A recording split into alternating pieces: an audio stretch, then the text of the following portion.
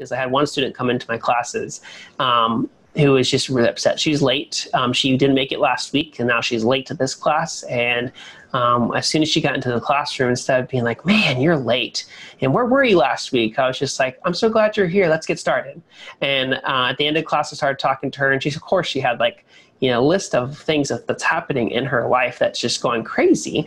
And I was like, you know what? I just so excited she came today, and I was really happy that you could be here. We worked so much through everything, and I said, don't worry about it. I know you're trying your best, and I know you're doing your best with your dog.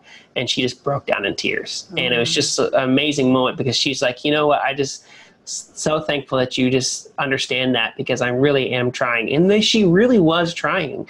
And, and of course you got the opposite, where people that really aren't trying, but you don't know what's happening. Nobody knows what's happening in each other's lives. So we all got to take a step back and go and just take, this is not just for dog training world, but this is just in life in general, where we just have to take a step back and just realize that some people are trying their best. It may not look like it on the surface, but you don't know what's happening underneath.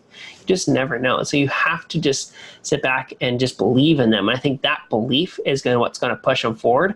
And if you stop believing in them, and when they don't even believe in themselves, then they have no hope. But if they don't believe in themselves, and you give them that little belief of that, hey, you can do this. I'm here for you.